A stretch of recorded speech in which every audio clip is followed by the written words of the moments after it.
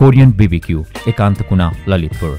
Free parking space, cabin room, seminar hall. Contact 5523 334. बाउनको छोराले कामी लग्यो रे अब यो घरमा यसलाई आउन दिँदैनन् अब यसले के गर्ने रहेछ अब रमिता देख्यो यसको के गरी खाँदो रहेछ भन्छ अब मलाई साथ पनि उसको चाहिएको थियो मेन कुरा भन्नुपर्दा उसको साथ चाहिएको थियो मलाई अब उसले राम्रोसँग साथ दियोस् अब उसको इच्छा आकांक्षा ठुलो ठुलो पुरा गर्न नसक्यो भने आफ्नो एउटा हैसियत लेभल अनुसार अहिलेको लेभल अनुसार चाहिँ अब सबै पुरा गर्नेछु समाजले गर्दा पनि एउटा छुट्टिनु पर्ने अवस्था आयो एकजोर लुगामा आएको हामी उले पनि सिर्फ शरीरमा लाएको मात्र लुगा थियो मसँग पनि शरीरमा लाएको मात्र लुगा थियो अब नुहाएर चेन्ज के गर्ने भन्ने लुगा पनि थिएन श्रीमानको परिवारबाट चाहिँ अहिलेसम्म पनि स्वीकार्य छैन अहिलेसम्म त म गएँ भने मेरो गर्लफ्रेन्डलाई लगेर नै जान्छु घर आउन दिँदैन तपाईहरुले दिनुहुन्न यदि गएन भने चाहिँ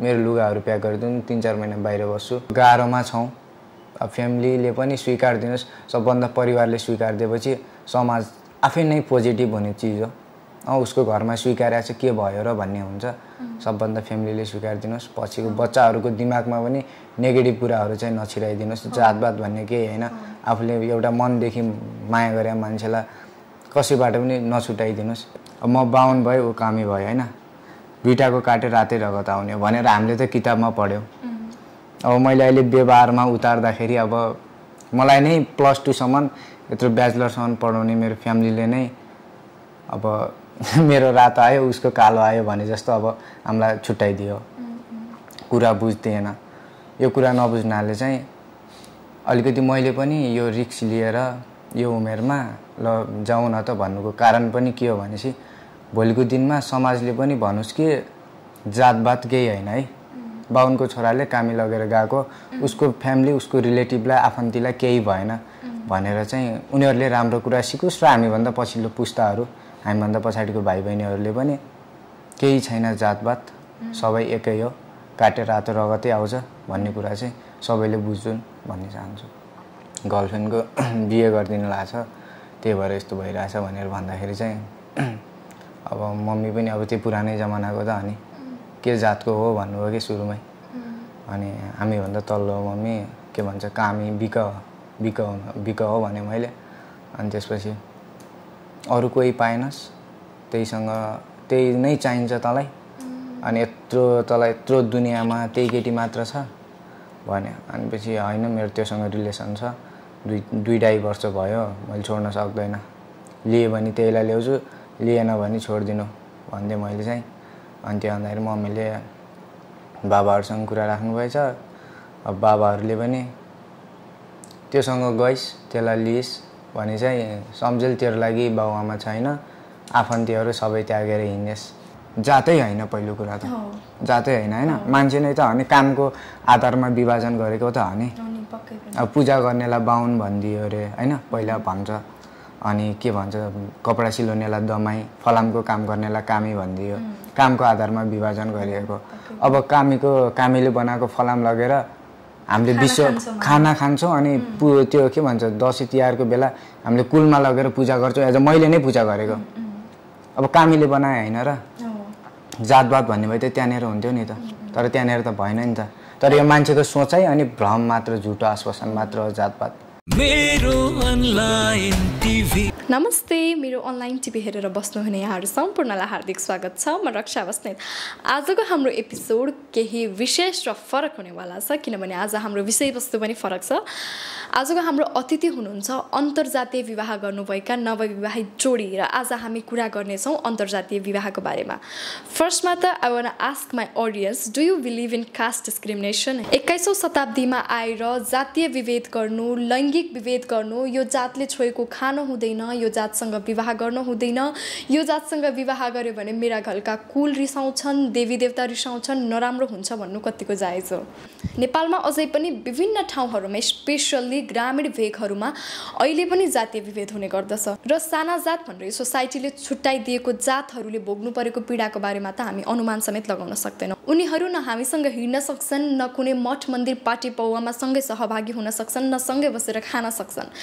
यति धेरै तुच्छ छ हाम्रो सोसाइटी। हुन त ग्रामीण भेगमा मात्रै होइन, सहरमा पनि सोसियल मिडियामा लामो लामो स्ट्याटस लेख्ने, इक्वेलिटी म्याटर्स भनेर स्ट्याटस लेख्ने, तर आफ्नै घरभित्र भइरहेको विभेदको अन्त्य गर्न नसक्नेहरूको जमात पनि निकै ठुलो छ। के साँच्चै नै जातभात हुन्छ र के हाम्रो भगवानले कसैलाई ठुला कसैलाई साना बनाएका छन् र? स्पेसली हाम्रो हिन्दू धर्ममा त भगवानले एक महिला र एक पुरुषको निर्माण गरेका थिए र हामी सबै उनीहरूकै सन्तति हौँ भन्ने कुरालाई मान्यता दिएको छ। यदि साँच्चै हामी एक महिला र एक पुरुषकै सन्ततिहरू हौँ भने भगवान ब्रह्माले एक महिला र एक पुरुष नै सृष्टि गरेर हामी तिनै महिला पुरुषबाट फैलिएका सन्तति हौँ भने कसरी कोही ठुलो कसरी कोही सानो भयो? र अर्को क्वेसन के छ भने यदि सानो जातले छोएको खानु हुँदैन, यदि सानो जातले गरेको केही पनि क्रियाकलाप हामीलाई अछुतो हुन्छ भने सानो जातैले बनाएको सुनले सुनपानी छर्किँदा हामी चोखो कसरी हुन्छौँ? त्यही जातले बनाएको वस्त्रले हाम्रो इज्जत ढाकिँदा हाम्रो नाक लामो कसरी हुन्छ? र त्यही जातले बनाएको फलाम प्रयोग किन गर्छौँ हामीले घरमा? यस्तो लजिक लगाएर सोच्ने हो भने यो जातवाद केही पनि हुँदैन र हामी डेभलप हुनै पर्दछ। यस, यो इन्ट्रो पनि धेरै लामो भयो किनभने म मेरो अडियन्ससँग पनि यो बारेमा कुरा गर्न चाहन्थेँ। र आजको हाम्रो अतिथि हुनुहुन्छ भर्खरै अन्तर्जातीय विवाह गर्नुभएका नवविवाहित एकदमै राम्रो क्युट कपल्स हुनुहुन्छ, तर उहाँहरूको पनि वैवाहिक सम्बन्धमा केही समस्याहरू देखिएको, परिवारले नस्वीकार्नु भएका जस्ता कुराहरू हामीले सुनेका छौँ। के कस्तो हो उहाँहरूको केस हामी उहाँहरूसँग नै बुझ्नेछौँ। Let's welcome them. स्वागत छ यहाँ दुवैजनालाई मेरो। नमस्ते। आराम हुनुहुन्छ? हजुर एकदम। फर्स्टमा त धेरै धेरै बधाई, यो एकदम सुन्दर प्रेमिल जोडीलाई, नवविवाहित जोडी एकदम राम्रो देखिरहनु भएको छ एकअर्काको साथमा। हजुर धन्यवाद। अब तपाईँहरूको इन्ट्रोडक्सनबाटै जाउँ होला। अब कति दर्शकहरूले चिन्नु हुँदैन, कति भनौँ दर्शकहरूले चिन्नु हुँदैन, अब को ल्याउनु भयो भनेर दर्शकहरू पक्कै पनि क्युरियस हुनुहुन्छ होला। आज हाम्रो अतिथि पनि बेग्लै हुनुहुन्छ र आज हाम्रो इन्टरभ्यूको टार्गेट पनि बेग्लै छ। हजुर हजुर, मेरो नाम चाहिँ नरेश भुसाल हो। जी नमस्ते, मेरो नाम आयुषा BK। कति भयो तपाईँहरूले विवाह गर्नुभएको? 2 महिना जति भयो। 2 महिना जति भयो र इन्टरकास्ट म्यारिज भन्नुभयो है। कसरी एकअर्कालाई सुरुमा प्रेम सम्बन्धबाटै जाउँ होला, सुरुमा रमाइलो कुराहरू गरौँ, त्यसपछि अब बाँकीका कुराहरू गर्दै जाउँ होला। कसरी एकअर्कासँग भेट भयो त्यो सबै कुराहरू? हजुर, हाम्रो भेट हुने क्रम चाहिँ यस्तै स्टडी गर्दा गर्दै 11 क्लासमा पढ्दै थियौँ। मैले एउटा अनलाइन बिजनेस टिम सोनु शर्मामा आबद्ध भएर अनलाइन बिजनेस गरिरहेको थिएँ, जसले मार्केटिङ भन्छ। त्यो क्रममा चाहिँ हाम्रो एउटा सामाजिक सञ्जाल फेसबुकमा चाहिँ मैले एउटा स्टोरी हालेको थिएँ यस्तै बिजनेस सम्बन्धी। अनि उहाँले हामीले पनि गर्नु मिल्छ भनेर चाहिँ यसरी एउटा मेसेज गर्नुभएको थियो। गर्न मिल्छ भन्यो। अनि म चाहिँ अफलाइन, उहाँ चाहिँ डाउनलाइन भएर लगभग 2 महिना जति चाहिँ हामी त्यहीमा आबद्ध, पेस्टिज भन्छ त्यसमा आबद्ध भएर चाहिँ काम गर्ने क्रममा अब टुरहरू पनि भयो। अनि पछि हाम्रो अलिक कार्यक्रमहरू पनि टाढा टाढा, अब हाम्रो दाङ होइन, दाङबाट लुम्बिनी कार्यक्रम, बुटोलमा कार्यक्रम हुँदाखेरि एउटा साथी थियौँ। अब त्यसपछि अलि नजिक क्लोज भयो एकदम। अनि त्यसपछि चाहिँ एकअर्काको एउटा भाइबहरू मिल्छ। भोलिको दिनमा चाहिँ एउटा मिलेर गयो भने चाहिँ अगाडि केही गर्न सकिन्छ लाइफमा चाहिँ भन्ने जस्तो लागेर त्यसरी नै रिलेसनहरू अघि बढ्दै गयो। त्यही क्रममा नै रिलेसन चाहिँ बसेको हाम्रो। तपाईँ दाङबाट हुनुहुन्छ, तपाईँ चाहिँ?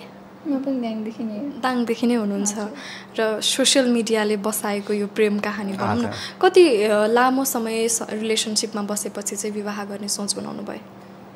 हाम्रो अब रिलेसन चाहिँ एउटा एजभन्दा पनि एउटा फ्युचर बनाएर चाहिँ गरौँला भन्ने थियो। अब अहिले बिचमा हामीलाई केही बाधाहरू, अब एउटा समाजले गर्दा पनि एउटा छुट्टिनु पर्ने अवस्था आयो र अब अरूको लागि छुट्टिनु भन्दा पनि बरु आफ्नो एउटा खुसी हेरेर अगाडि बढौँ भनेर चाहिँ 2 महिनादेखि हामी एउटा वैवाहिक बन्धनमा छौँ। रिलेसनसिपमा चाहिँ कति महिना कति वर्षसम्म चाहिँ हुन्छ नि, एज अ बोयफ्रेन्ड गर्लफ्रेन्ड चाहिँ कति समय बस्नुभयो? करिब 2-2.5 वर्ष जति।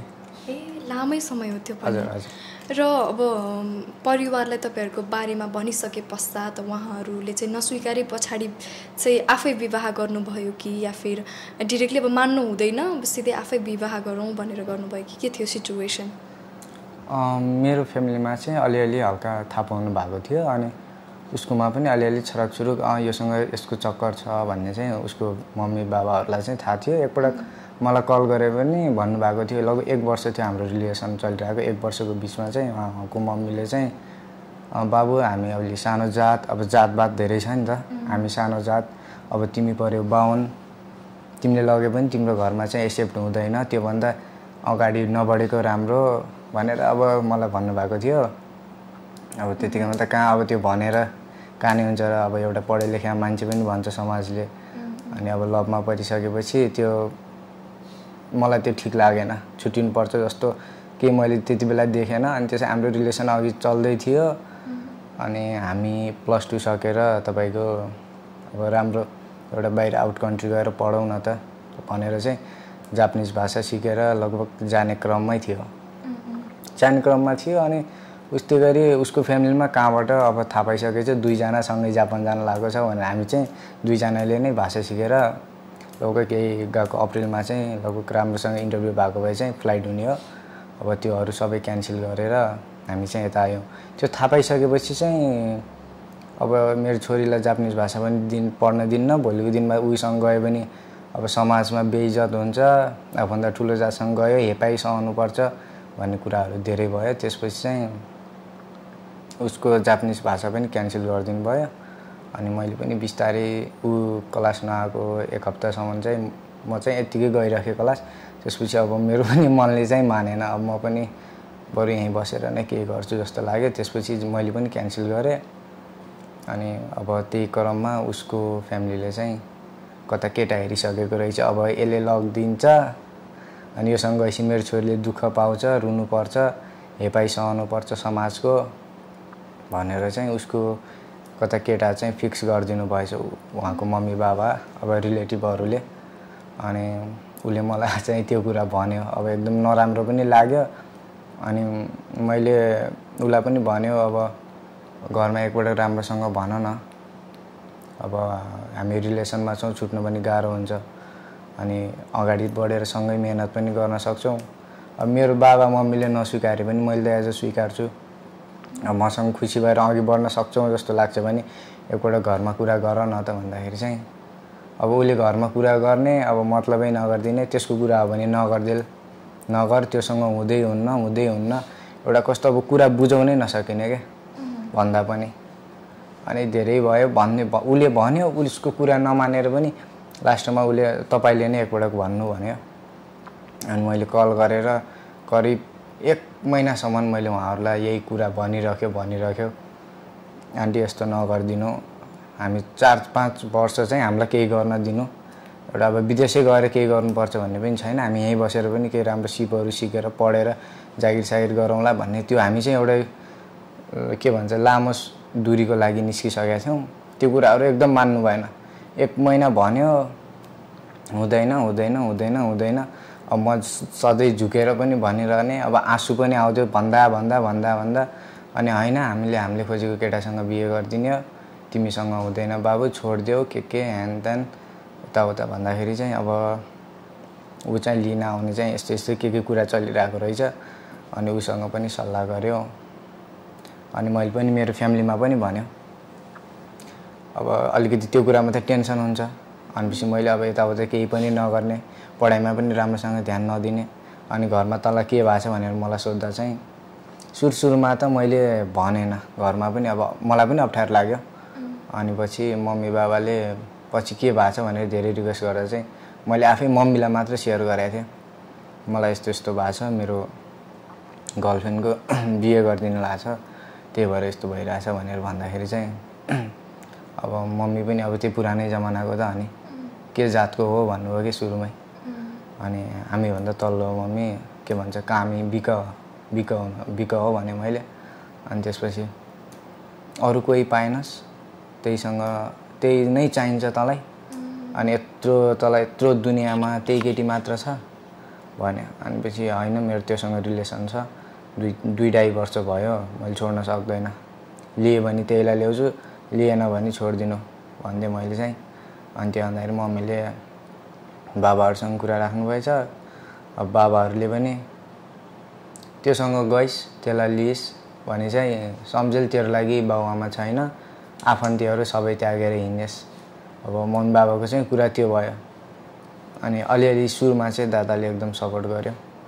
1-2 वर्ष जसरी भए पनि अड्डिन सक्न भनेर भन्दाखेरि चाहिँ अब उता लिन आउने भन्ने कुरा भइरहेछ। अब आज हो कि भोलि हो अब थाहै छैन, कहिले कता बोलाइदिने र जबरजस्ती भए पनि लगिदिन्छ भन्ने आफूलाई पनि यता टेन्सन, ऊ पनि रोइरहने कल गर्ने। अनि उसको फोन पनि सिम पनि निकालिदिएर फालिदिरहेको रहेछ फ्यामिलीले। अनि कन्ट्याक्ट पनि बिन हुने। अब साथीभाइलाई फोन गऱ्यो, साथीभाइले अब हेल्प त अलिअलि गर्छ त्यस्तो बेला। अब त्यही पनि कहाँ आफूलाई परे जस्तो हुन्छ र। अब आफूलाई चाहिँ एकदम वज्रपातै परे जस्तो, अब कहाँ जाने के गर्ने। अनि त्यसपछि चाहिँ मैले मेरो घरमा भन्दा पनि घरकोले पनि पुरै इग्नोर गरिदियो। अब धम्की नै दियो त्योसँग गएपछि बाउआमा गुमाइदेल, बाउआमा छोडिदेल भन्यो। अनि त्यसपछि अब के गर्ने, अब अन्यलमा जन्म दियो बाआमा होइन, बाआमाभन्दा ठुलो त केही होइन भन्ने पनि छ, त्यो पनि हो। अब मलाई त्यो पनि बाआमा पनि छोड्न नसक्ने, उसलाई पनि छोड्न नसक्ने। अनि मेरो धेरै रिक्वेस्ट पछि मम्मी बाबा यता काठमाडौँ आउनुभएको थियो। त्यसपछि चाहिँ फेरि उसलाई भेट्यो, कुरा गऱ्यो, हामी यसरी अघि जाउँ। घरबाट निस्केपछि जे होला होला, आखिरी समाज हो, बाबुआमा पनि कस्तो मन नफलेला त, एउटा छोराछोरीप्रति नजाला त, मन नखाला त भन्ने भएर चाहिँ जाउँ भन्यो। एक दिन चाहिँ प्लानिङ बनेको थियो होइन हाम्रो, ल यति गते जाने भनेर डेट पनि फिक्स भएको। उसको घरमा थाहा पाइदिएछ फेरि जाने भनेर होइन। अनि जाने भनेर थाहा पाइदिइसकेपछि उसको मोबाइलबाट सिमहरू सबै निकालिदिएछ। अब हाम्रो कन्ट्याक्ट बिन छ। अनि त्यसपछि ऊ एक दिन चाहिँ दिदीको बिहेमा गएको थियो। यता हाम्रो अलिक के भन्छ विकट ठाउँतिर थियो, माथि हाम्रो तुलसीपुरदेखि धेरै अगाडि नै के भन्छ हरिचार भन्छ माथि, त्यो ठाउँतिर गएको थियो। त्यति बेला उसँग फोन कन्ट्याक्ट गरेर चाहिँ म उसलाई वहीँ भेट्न गएँ। र ऊ तपाईँको 3 घन्टा बाइकमा लाग्थ्यो। 3 घन्टाको बाइकको यात्रापछि उसलाई भेट्यो। अनि उसलाई भेटिसकेपछि चाहिँ अब अरू कुरा त आउँदै आउँदैन, त्यति बेला गर्ने सन्चो बिसन्चो त केही हुँदैन। अब डाइरेक्ट आफूलाई के टेन्सन परिरहेको छ मैले त्यही कुरा चाहिँ उसलाई गर्यो। के हो के गर्ने हो त होइन। अब छुट्टिएर बस्ने भए पनि बसौँ, अब भोलिको दिनमा दुइटैलाई आपत पऱ्यो भने अब दुइटै आफै स्ट्रङ भएर बसौँ। अब छुट्न पनि सकिँदैन अनि भाग्न पनि सकिँदैन। अब पहिलो कुरो फ्यामिलीले मान्दैन भनेपछि के गर्ने भनेपछि यो डेटमा चाहिँ जाउँ भन्ने भयो। अनि पछि हामी उताबाट लगभग ऊ चाहिँ पहिला घर आउनु थियो, उसलाई चाहिँ उहाँबाट बिहेबाट घर आउनु थियो। अनि उसको बिहे सकेपछि म चाहिँ लिन पनि गएको थिएँ, लिएर आएँ, घर छोडिदियो। उसको फ्यामिलीमा चाहिँ थाहा थिएन। अब म आफै गएर लिएर आएको थिएँ। अनि त्यसपछि त्यसको 1-2 दिनपछि पनि उसको फ्यामिलीले अब त्यही हुँदै हुन्न, मैले अझै पनि मनाउन खोजिरहेको थिएँ। एउटा भागेर बिहे गरेर अब अहिले एउटा आफ्नो खुट्टामा उभिया पनि राम्रोसँग छैन, पढाइमा त अलिकति सकेको, अब केही गरिरहेको छैन। एउटा भोलिको दिनमा फ्युचर बनिसकेपछि गरौँला नि त भन्ने त्यत्रो प्लानिङ हुँदाहुँदै पनि उसको फ्यामिलीले चाहिँ लास्ट स्टेजसम्म यहाँ आउनुभन्दा अघि पनि मैले मनाइरहेको थिएँ। तर उहाँको परिवारले मान्नु नै भएको भए पनि फेरि तपाईँले घर लान त सक्नुहुन्न होला, यता तपाईँको परिवारले पनि नमानिरहनु भएको? मेरो परिवारले पनि एकदम मानिरहेको थिएन। अनि मानेकै थिएन। अब बुवालाई भन्यो, बुवाले पनि त्यस्तै गरिदिने। अनि मेरो अलिकति सपोर्ट गर्ने भनेको मेरो 2वटा दिदी छ अनि एउटा दाइ हुनुहुन्छ। मेरो दिदी पनि पत्रकारै हुनुहुन्छ। अनि त्यहाँले अनि मेरो कान्छो दिदीले चाहिँ अलिअलि सपोर्ट गर्थ्यो। पहिला आफ्नो अलिकति फ्युचर हेर बाबु, त्यसपछि गर्न, हामीले नगर, हाम्रो लागि चाहिँ केही आपत्ति छैन, तेरो खुसी नै हाम्रो खुसी भन्थ्यो। अनि पछि मम्मी बाबा अब हजुरबाहरूले चाहिँ नमान्दिने, रिलेटिभहरूले नमान्दिने। अब उसलाई लिएपछि चाहिँ मैले एउटा फ्यामिली अनि मेरो आइआफन्ती सबै त्याग्नु पर्ने। अब अहिले नै त्यही भयो, त्यही नै भइरहेछ। अब न बुवाले कुरा गर्छ न आफन्तीले। तपाईँको परिवारमा चाहिँ कन्ट्याक्टमा हुनुहुन्छ कि नै अहिले? मेरोमा चाहिँ अहिले हुनुहुन्छ। अहिले चाहिँ राम्रै स्वीकार्नु भएको छ कि के? अहिले चाहिँ राम्रोसँग स्वीकार्नु भएको छ। अहिले त जानु पनि भयो विवाह पश्चात? नै गएको छैन, यहीँ नै छन्। र उता श्रीमानको परिवारबाट चाहिँ अहिलेसम्म पनि स्वीकार्य छैन? छैन अहिलेसम्म त। कन्ट्याक्टमा चाहिँ हुनुहुन्न फ्यामिलीसँग अहिले तपाईँ? म यता आउनुको दिन भन्दाखेरि चाहिँ मैले मम्मीलाई के भनेको थिएँ भनेपछि म गएँ भने मेरो गर्लफ्रेन्डलाई लगेर नै जान्छु, घर आउन दिँदैन, तपाईँहरूले दिनुहुन्न। यदि गएन भने चाहिँ मेरो लुगाहरू प्याक गरिदिनु, 3-4 महिना बाहिर बस्छु, एउटा फ्रेस भएर आफूलाई पहिलेकै ठाउँमा लिएर आउँछु भनेर चाहिँ भनेको थियो। अनि त्यस दिनबाट चाहिँ आएपछि मम्मीसँग चाहिँ अलिअलि कन्ट्याक्ट भएको छ। अब कहिलेकाहीँ कुरा हुन्छ फ्यामिलीसँग, दिदीहरूसँग, अरूसँग चाहिँ भएको छैन, बाबाहरूसँग। जस्तै यो इन्टरकास्ट म्यारिजमा पनि केटा माथिल्लो जात भए त अलिक कम नै रिस्क हुने रहेछ। केटा तल्लो जात केटी माथिल्लो जात हुँदाखेरि चाहिँ केटा मारिने डर पनि धेरै। अनि हामीले कतिपय केसेसहरू पनि देख्यौँ, जस्तै अब अस्ति नै पनि नवराज विकजीले त्यसरी ज्यान गुमाउनु भयो होइन, इन्टरकास्ट भएकै कारणले गर्दाखेरि। तपाईँले चाहिँ आफ्नो विवाह भनौँ मैले सोसाइटी हेर्दाखेरि कतिको रिस्की लाग्छ यो सम्बन्धले चाहिँ? अब तपाईँहरूलाई केही नराम्रो गर्छ भन्ने भए पनि छ कि? नराम्रो गर्छ भन्ने त अब पहिलो कुरो म त अब फ्यामिलीलाई नै भन्छु। फ्यामिलीले नै अब राम्रोसँग स्वीकार दिए। अब आफ्नो एउटा छोराभन्दा बाहिरको समाज आफन्ती नै प्यारो लाग्छ भने अब त्यसमा मलाई भन्नु केही छैन। नत्र नि फ्यामिलीले स्वीकार छ, ल मेरो छोरा बुहारी हो है भनेर स्वीकार छ भने चाहिँ रिस्क छैन बाहिरकोलाई। अब बाहिरी दुनियाँले त के भन्छ, समाजले त कुरा काटि नै हाल्छ। त्यही पनि समाजले पनि एउटा समाज परिवर्तन गरिरहेछ। मभन्दा पछाडिको भाइ बहिनीहरूले पनि जातपात छैन है, नरेश दाइले गरेको थियो, अब हामीले गर्दा के हुन्छ र ऊ दाइलाई के भयो र भन्ने चाहिँ एउटा सिकुन्। अनि फ्यामिलीले स्वीकारे रिस्क छैन। जस्तै अब इन्टरकास्ट म्यारिज त नेपालमा भनौँ अहिले पनि मान्छेहरू जिब्रो काट्ने, इभन सहरमै पनि त्यस्तो छ, अब गाउँमा त हुने नै भयो होइन। यता तपाईँलाई सोध्न चाहेँ, अब तपाईँ आफै त्यो नराम्रो भाषामा सुनिन्छ, अब समाजले एउटा लगाइदिएको भनौँ न लोवर कास्ट भनेर होइन, सानो जात भन्ने। जात कुनै पनि सानो ठुलो हुँदैन प्रथम त, तर पनि आफू चाहिँ कतिको सेफ फिल गर्नुहुन्छ? अब धेरै डर पनि देखिराखेको छ समाजमा यस्तो विवाह बन्धनमा। त्यस्तो डर फिल त छैन, मलाई सेफ नै जस्तो लाग्छ है। अब पहिला त अगाडि के बिहेभन्दा अगाडि चाहिँ लाग्थ्यो अब पछि गएर केही हुन्छ कि केही गर्नुहुन्छ कि भागेर आउनको दिनसम्म मलाई अब यहाँको दाइहरू अलि रिसाइरहनु भएको थियो कि। अनि हाम्रो मामाहरू चाहिँ पुलिस केसहरू केही गर्नुहुन्छ जस्तो लाग्थ्यो। अब आएको यति धेरै भइसक्यो, 2 महिना जति भइसक्यो, केही पनि गर्नु भएको छैन। ठिकै सेफ नै लाग्छ आजभोलि त, केही गर्नु जस्तो लाग्छ आजभोलि त। अब र अब एकदमै यङ हुनुहुन्छ दुवैजना, पढ्दा पढ्दै भनौँ भर्खरै +2 ब्याचलर फर्स्ट इयर ब्याचलर जस +2 कम्प्लिट छ होइन, +2 कम्प्लिट पछाडि बिहे गर्नुभएको छ। अब दुवैजना यसरी आउनु भएको छ, परिवारको स्वीकार छैन अहिलेसम्म पनि। अब काठमाडौँमा जीविकोपार्जन गर्न पनि गाह्रै होला, निकै गाह्रो होला। यो अवस्थामा अब पढाइतिर के कस्तो प्लान बनाइरहनु भएको छ तपाईँहरूले? अब पढाइतिर चाहिँ उता ब्याचलर हाम्रै उतै ठाउँमै तुलसीपुरमै जोइनिङ गरेको छ। अब यता कामहरूको पनि टाइमिङ मिलाएर चाहिँ अब कलेज त रेगुलर जान सकिँदैन। अब उता गयो भने झन् अब हामीलाई पनि अलि अप्ठ्यारो पर्ला कि जस्तो लागेर अहिले चाहिँ यतै छौँ। इक्जाम गर्न चाहिँ जाने, पढाइ चाहिँ कन्टिन्यू गर्ने, त्यही नै छ। र अब हाम्रो घरहरूमा सिकाइन्छ नि, जस्तै सानो जातको मान्छे हाम्रो बान्छामा छिर्यो भने अनि मन्दिरमा छिर्यो भने चाहिँ घरको अग्रजलाई गाह्रो हुन्छ, काम छ, कुल रिसाउनु हुन्छ जस्ता अनेकौँ कुराहरू होइन। मेरो मुखमा घाउ आयो, मेरो त सानो जात छिर्यो कि हाम्रो घरमा पनि भन्नुहुन्थ्यो मेरो गाउँतिर त। त्यो सब तपाईँको घरमा चाहिँ कतिको छ, मान्नुहुन्छ यो सब कुराहरू? मेरो घरमा अब यस्तो अब एउटा अब बाहुन होइन, बाहुनै भनौँ, अब बाहुनै भनौँ 2 महिना भइसक्यो। अब मैले पनि एउटा कुल पूजा भन्छ होइन घरमा, रीतिरिवाज अनुसार गरिने, म पनि बाबाहरूसँग इन्भल्भ भएर त्यसमा पनि गरेको, एउटा मैले पूजा पनि गरेको। अब आफूभन्दा तल्लो जात कामी नै भनौँ होइन, कामी लिएर 2 महिना भइसक्यो यता आएको, अहिलेसम्म कसैलाई केही भएको छैन। त्यो हुँदैन पनि, अब त्यो भ्रम मात्र रहेछ यसमा, भ्रम मात्र रहेछ। अहिलेसम्म कसैलाई केही भएको पनि छैन। अब बाजेहरू पनि हुनुहुन्छ, हजुरबाहरू पनि हुनुहुन्छ, कसैलाई केही त्यस्तो यसले यो लग्यो, यसले आफूभन्दा सानो जात लग्यो भनेर चाहिँ केही भएको छैन अहिलेसम्म। त्यो लाग्दा पनि लाग्दैन मलाई, त्यो अरू नै भएर हुन्छ, भयो भने यो भएर चाहिँ हुँदैन पक्कै पनि। किनकि यदि भगवान हुनुहुन्छ भने भगवानले बनाएको मान्छेमा पनि फरक कसरी हुन्छ र होइन, यदि मान्छे फरक भयो भने त के मान्नु भगवान भन्ने पनि कुरा हुन्छ।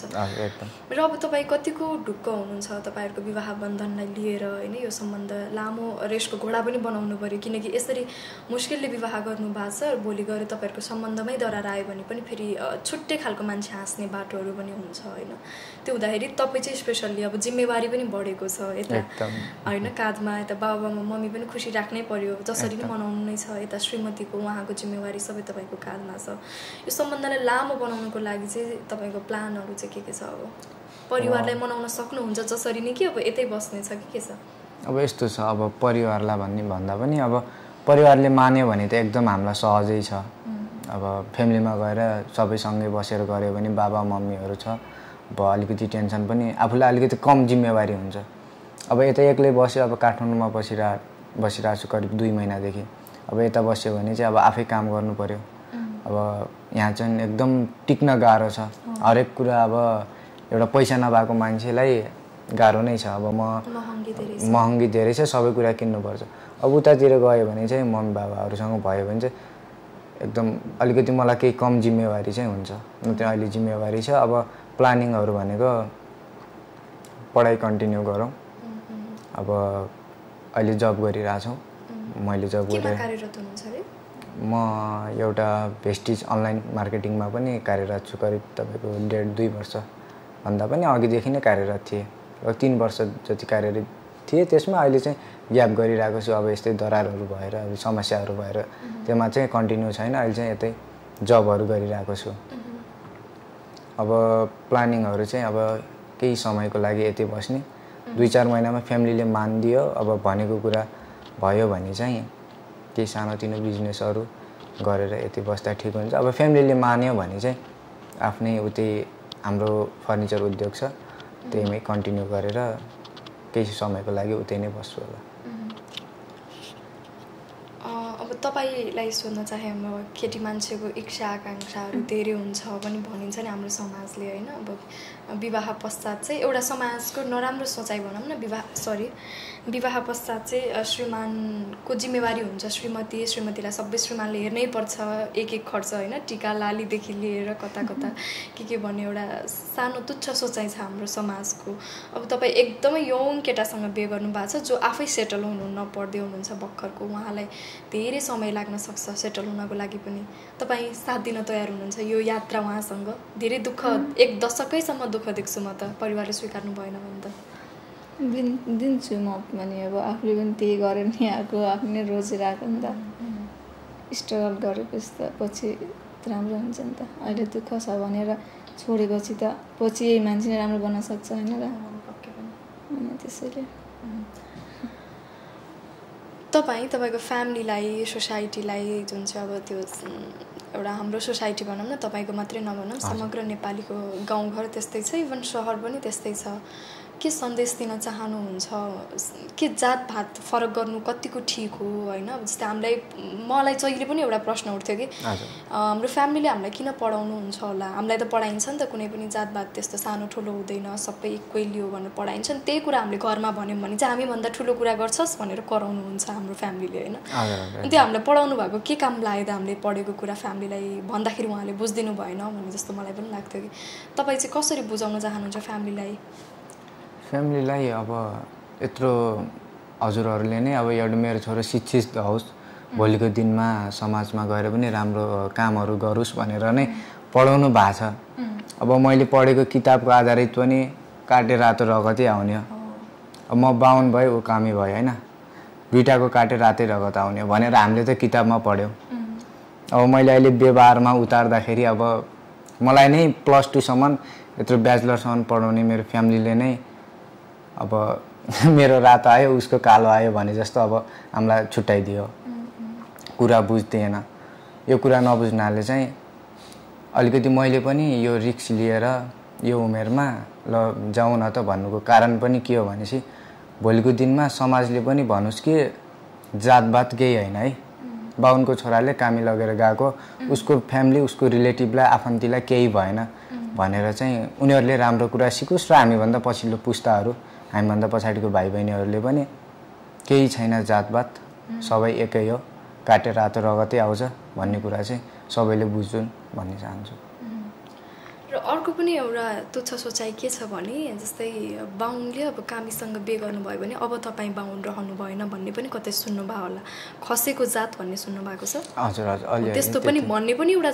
मैले पनि भर्खर सुनेको अचम्म लाग्ने जात पनि खस्छ र भन्ने जस्तो होइन अब तपाईँको बच्चा चाहिँ बाहुन हुँदैन रे त्यो चाहिँ छेत्री हुन्छ अरे अब बाहुनबाट खस्यो अरे तपाईँहरूको बच्चा भयो भने भन्ने जस्तो पनि कुराहरू हुँदो रहेछ त्यो के नलेज हो त्यसमा त्यो साइन्टिफिक नलेज के छ आई डोन्ट नो अब तपाईँको भावी पिँढीहरूलाई जस्तै तपाईँको पनि भोलि बच्चा होला होइन त्यसलाई पनि एकदम प्रेरित गर्नुहुन्छ त्यो इन्टरकास्ट म्यारेज इज नथिङ भन्ने कुरा हजुर एकदम त्यसमा त के भन्छ दुई मात्रै छैन एक मात्रै हो अब आफू बाहुन भएर पनि यो 21औं शताब्दी भन्छ नि यसमा त मैले यो गरेँ भने चाहिँ अब पछाडिको बच्चा बच्चीले त अब अभियसली एउटा राम्रो कुरा बुझ्छ उसलाई फ्यामिलीले नेगेटिभ कुराहरू सिकाउँदैन जातभातको कुरा दिमागमा भर दिँदैन भने चाहिँ ऊ बच्चाले चाहिँ राम्रोसँग बुझ्न सक्छ कि जातभात केही होइन सबै एक हो जातै होइन पहिलो कुरा त जातै होइन होइन मान्छे नै त हो नि कामको आधारमा विभाजन गरेको त हो नि अब पूजा गर्नेलाई बाहुन भनिदियो अरे होइन पहिला भन्छ अनि के भन्छ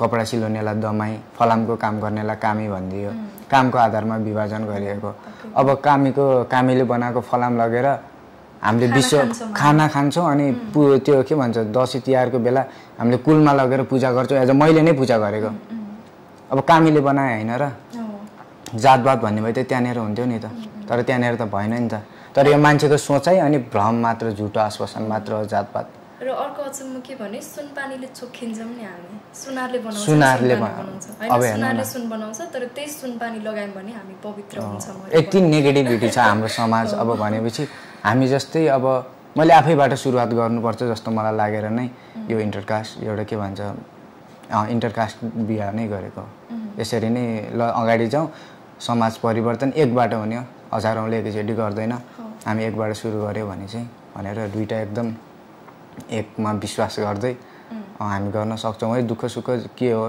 के रहेछ बुझाउँ न जिन्दगी गर्न सकिन्छ जस्तो एउटा आँट भएर चाहिँ यसरी हामी यहाँसम्म आइपुगेको अब हेरौँ भोलिको दिनमा उसले मलाई कति विश्वास गरेको छ अब मैले पनि विश्वास गरेकै छु हाम्रो एउटा राम्रो साथ भयो भने चाहिँ अगाडि बढ्छौँ अलिकति टाइम लाग्ला 2-4 वर्ष मेहनत गर्नुपर्छ त्यसपछि राम्रो दिनहरू पनि आउला हजुर र तपाईँहरू स्थानमा राम्रो स्थानमा पुग्नुभयो भने त फेरि भनिन्छ नि पैसाको मुख कालो हुन्छ जस्तै तपाईँहरू आफै मेहनत गरेर आफै जबरजस्ती कमाएर बाहिर गएर सेटल भएर नेपाल फर्किनु भयो भने तपाईँकै परिवारले पनि तपाईँको खुट्टा ढोग्न थाल्छन् कि पैसाको मुख कालो हुन्छ भन्छन् भनिन्छ नि अहिले तपाईँहरूलाई नस्वीकार्नुको कारण भनेको तपाईँहरू सेटल हुनुहुन्न सेटल भएर फर्किनु भयो भने परिवार आफैले मेरो बाबु कति राम्रो काम गर्यो यो पनि भनिन्छ परिवार पनि पैसाकै केही नराम्रो सुनिन्छ तर केही हदसम्म परिवार पनि पैसाको पछि त लाग्नुहुन्छ नै तपाईँ कतिको मिस गरिरहनु भएको छ आफ्नो घर फ्यामिली के तपाईँलाई सल्लाह सुझावहरू दिइरहनु भएको छ कि या फिर अहिले पनि कन्ट्याक्टमा भए पनि अब किन यस्तो गरिस् भन्ने जस्तै कुराहरू छ कि के छ नै छैन मेरो फ्यामिलीदेखि त अब भनिराख्नुहुन्छ फोन गरे पनि राम्रोसँग अनि पछि गएर यहाँलाई भनिराख्नुहुन्छ कि अहिले केही नभए पनि अहिले राम्रोसँग गए पनि पछि गइ धोका नदिनु अनि यस्तो गरेर लगेर अनि पछि गइकन समाजको अगाडि नि बाबाआमाको कुरा सुनेर समाजको कुरा सुनेर नछोड्नु अनि भनिराख्नुहुन्छ मम्मीहरूले चाहिँ राम्रोसँग कुरा गर्नुहुन्छ ठिक छ अब तपाईँको अघि हामीले अफ क्यामेरा पनि कुरा गरिरहेको थियौँ अब साहित्यतिर पनि के रुचि छ भन्दा गीत गाउँछ अलिअलि पनि भन्नुभएको थियो थोरै इमोसनल धेरै भयौँ हामी थोरै तपाईँको के रमाइलो गीतहरू त्यति गाउन त आउँदैन अलिअलि एक्लै भयो भने गुनगुनाउने चाहिँ अलिअलि कहिले कसो त्यस्तो गीत भनेर त्यस्तो चाहिँ सुन्नुभएको छ उहाँले गाउनु भएको सुनेर लास्ट मान्नु भएको छैन नि के गाएको होइन मलाई त्यस्तो स्वर पनि मेरो छैन त्यति गाउन पनि आउँदैन तर अलिअलि चाहिँ मलाई डेडिकेट गरेर न्युली ब्राइड अब मलाई डेडिकेट गर्ने जस्तो त अब त्यो लेखेको पनि छैन त्यस्तै सुनेको पनि छैन एउटा यादक गीत चाहिँ म गाउन सक्छु हजार जुनीसम्म खोजी बसे तिमीलाई माया मेरो युग युगसम्म तिमीलाई दिए तिमीलाई ल ओके यति उहाँ गीत गाएको सुनेर चाहिँ टल्ल पर्नु भएको थियो तर गीतको लिरिक्स सुनेर मात्रै मक्क पर्नु भएको नत्र झन्डै बेहोस हुनु भएको थियो स्वर मैले भनिहालेँ नि स्वर चाहिँ राम्रो छैन तर कहिलेकाहीँ चाहिँ यति गाउने चाहिँ गरिरहेको छु आफैमा ओके अब हामी सायद लगभग अन्तिममा पनि छौँ होला होइन तपाईँहरूको यो भिडियो चाहिँ तपाईँहरूको परिवार समक्ष पुगोस् भन्ने चाहन्छौँ साँच्चै नै जातभात केही पनि हुँदैन अहिले हामी 21औं शताब्दीमा आइसकेका छौँ यति धेरै एजुकेटेड छौँ र पनि त्यो जातभात मान्छौँ सोसाइटीलाई नै ठुलो मान्छौँ भने त कहिले पनि अगाडि बढ्न पनि सक्दैनौँ हामी सबैलाई परिवर्तन पनि चाहिएको छ देश राम्रो बनाउनु छ भनिन्छ नि अमेरिका जस्तो देश पनि चाहिएको छ फेरि रूढिवादी परम्परा पनि छोड्नु छैन होइन यो कुराहरू चाहिँ तपाईँको दुवैजनाको परिवार समक्ष पुगोस् जातभात केही पनि हुँदैन हामी सबैजना इक्वेली हौँ र यो स्पेसल्ली यो ठुलो जात सानो जात भन्ने त्यो वर्डै गलत हो क्या कसरी ठुलो के आधारमा ठुलो होइन अब के नाक लामो भएर ठुलो हुने हो कि बाहुन चाहिँ के भएर ठुलो भनेको आई डोन्ट नो होइन अरू जातको थ्याप्चा प्याचत्त हुन्छ त्यही भएर सानो जात भएको हो कि यो नलेज पनि छैन यसमा कुनै पनि सेन्सलेस कुराहरू छ वेल अब अन्तिममा तपाईँ आफ्नो दर्शकलाई फ्यामिलीलाई के भन्न चाहनुहुन्छ भने या फेरि केही प्रोत्साहन गर्न चाहनुहुन्छ भने या फेरि कसैको केही हेल्प चाहनुहुन्छ भने तपाईँ निर्धक्क बन्न सक्नुहुन्छ हजुर हेल्प भन्दा पनि त्यही एउटा राम्रो सोचिदिनु सबैले एउटा इन्टरकास्ट भए तापनि अब मैले त सबभन्दा अगाडि फ्यामिलीलाई नै भन्छु अब स्वीकार दिनुहोस् अब हामी पनि बिरानो ठाउँ भन्छ होइन अब बिरानो ठाउँ कसैले कसैको मतलब नगर्ने ठाउँमा छौँ अहिले कुन ठाउँमा बसिरहनु भएको छ रे अहिले हामी यता काठमाडौँ भाडामा हजुर भाडामै बसिरहेको रुममै यता आफन्ती चिन्जान केही पनि छैन तपाईँ अब यस्तो छ चिन्जान चाहिँ हुनुहुन्छ कि अब म यहाँ उहाँबाट दाङबाट आउँदा चाहिँ मेरो साथी थियो अनि साथीलाई यसरी म आउँदैछु भनेको थियो अनि उसले चाहिँ रुमहरू मलाई अब मेरो बेस्ट फ्रेन्ड बच्चैदेखिको साथी उसले चाहिँ रुमहरू खोजिदिरहेको रहेछ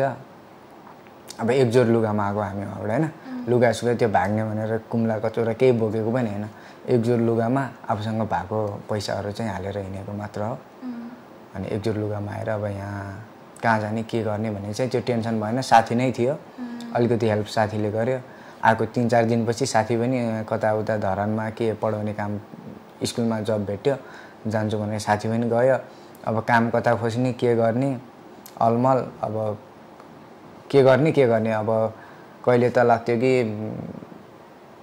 के गरिदिउँ के अलि एउटा नेगेटिभ माइन्ड पनि चल्थ्यो अब त्यस्तो बेला पनि होइन उहाँबाट आइसकेपछि चाहिँ समाजको लागि भए पनि फ्यामिलीको लागि भए पनि केही गरेर चाहिँ देखाउनु पर्छ भन्ने चाहिँ एउटा त्यो आँट पनि आउँथ्यो बेला बेला त्यसले गर्दा चाहिँ काम खोजियो काम पनि पायो काम खोजेपछि अब आफूसँग अलिअलि पैसा लिएर आएको थिएँ 20-30 हजार जति थियो मसँग अब सरसापट यता आउँछ त्यही त हो नि आफूसँग जब पनि थिएन उता आउँदा त्यही आफ्नै फर्निचरबाट अब के नै हुन्छ बाबाहरूसँग चलिरहेको आफूसँग भएको र साथीभाइसँग सरसापट गरेर 25-30 हजार जति म बोकेर आएको थिएँ एकजोर लुगामा आएको हामी उसले पनि सिर्फ शरीरमा लगाएको मात्र लुगा थियो मसँग पनि शरीरमा लगाएको मात्र लुगा थियो अब नुहाएर चेन्ज के गर्ने भन्ने लुगा पनि थिएन यो लुगा सुगा यताउता हरेक कुरा सेटअप गर्दाखेरि भाडाकुडीबाट लिएर ग्यास बस्ने ओढ्ने ओछ्याउने एकदम गाह्रो भयो त्यति बेला चाहिँ अब महँगो अब आफूले ठिक्क अड्कले जति नपुग्दिने